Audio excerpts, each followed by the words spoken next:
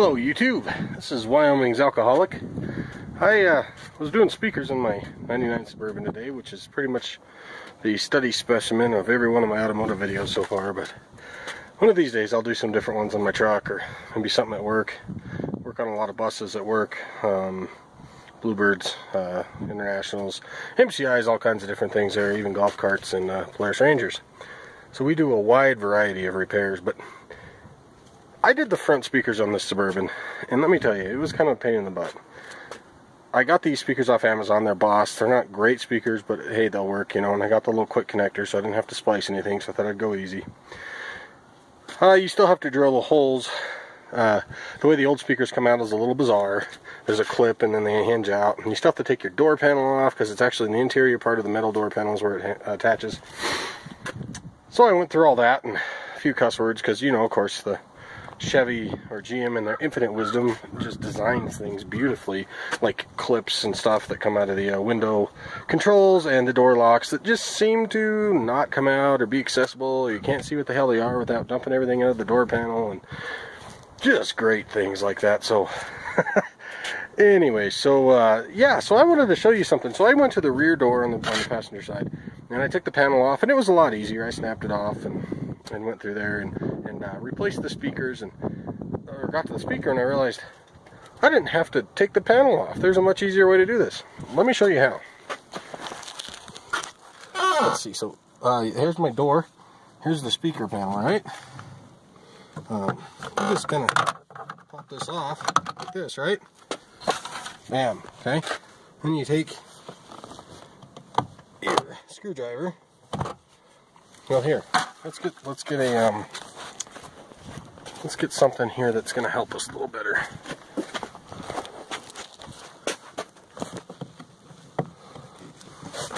You gotta trying to get to this. So you see these little buttons on these stupid things, and they pull out. And I don't know what these are called. I'm sure GM mechanics will know. I call them a pain in the butt. But anyways, so you take your dikes. I mean, maybe don't squeeze very hard. Like, be very careful what you're doing here. So, yep, you grab the center part of this button. I'll show you here in a second. See that? You got that center part? Pull it up. Bam. Okay, you got 4 of those. I'm going to set it down here for a second. And forgive me if you can't see, because I have no videographer. I am the videographer. But anyway, so yeah, we're going to do that. We're going to go right here. Number 3. Let's grab number 4. Okay. Folks, don't take your door panel off. Be smarter than I was. Because I did the front ones first, so I thought, you know, Chevy, they'd probably going to do the rear ones the same way. But nope. What they should have done is made the front ones come out just how the rear ones do. But as I said, I own 3 GMs. Don't get me wrong. I'm not a GM hater, but I almost hate their engineers more than I hate Bluebird bus engineers. On the transit side anyways. So, okay, so here we go. Our speaker comes right out, right? So, here's our speaker. And of course, these have a little button right there. I'm going to set that down. I have to use 2 hands here. I'm sorry, guys. So, yep, your little button. Stupid tab. Push that in. Let's take a walk over here. I'll show you guys what I got. See if I can find it. There it is, right here. So I bought these little things. You don't have to cut or splice wires. Okay. So anyways, guys, you get your new speaker here. Hopefully you're buying better than Boss.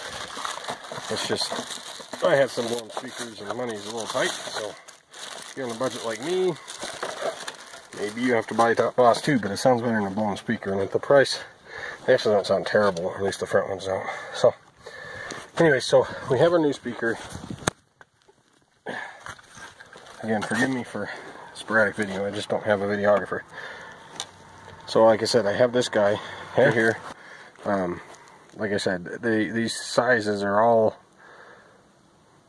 they fixed it to where, like I said, when I was a kid, wiring stuff in. White and black weren't necessarily negative. It, however you run your wires from your speakers to your stereo.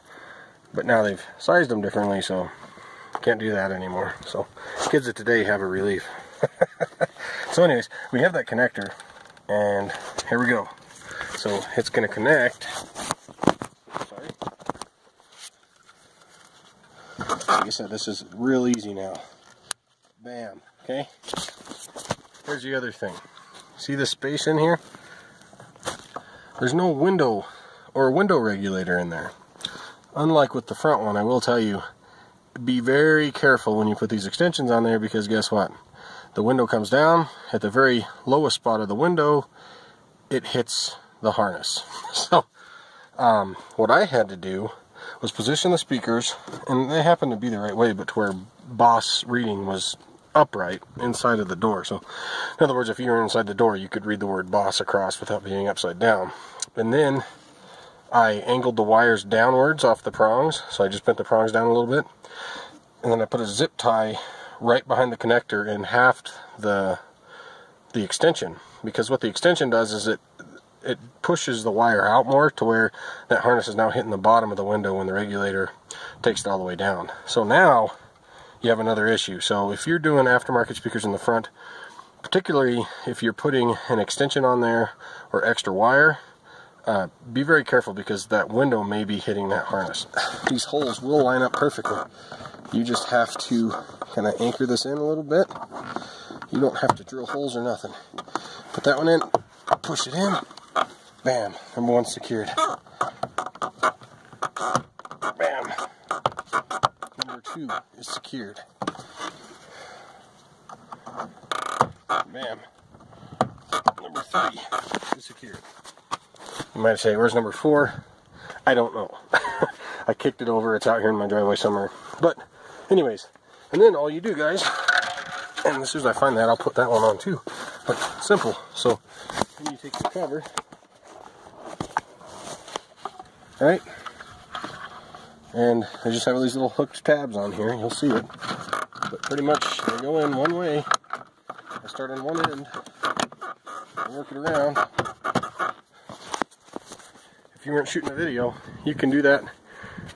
I bet the fastest person in the world could probably do that in 30 seconds if you have everything laid out. So front door speakers are probably going to take you, hopefully this video may give you a little bit of insight, but they're going to take you at least half an hour a door your first time.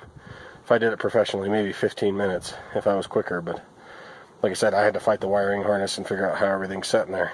Your rear doors are going to take you a minute a piece tops. So, especially if you have those harnesses. If you don't, well, you're gonna have to splice and do that. But so, anyways, I just wanted to show you guys how quick and easy that is to do one of them rear speakers in a '99 Chevy Suburban. And like I said, I'm sorry all my videos are on the Suburban, but nothing really breaks down other than that damn truck. So I did a alternator in my wife's minivan the other day. That was kind of a pain in the ass. Excuse my language. But there's many things I have done with the Suburban. I've done transmissions, I've done ball joints, I've done pitman arms, I've done idler arms, I've done AC work, numerous things. It's just, when I'm working on stuff, I just want to fix it. These videos I do for quick things that may be of interest or help to you guys. And like I said, I've gone on YouTube and found how-to videos, so I kind of want to pay it forward just to help everybody learn from each other and make things a little bit easier for everybody. So anyways, I hope you guys have a good day. Thanks for watching, like, and subscribe. And this is Wyoming's Alcoholic. And as always, stay classy, Wyoming, and have a great day.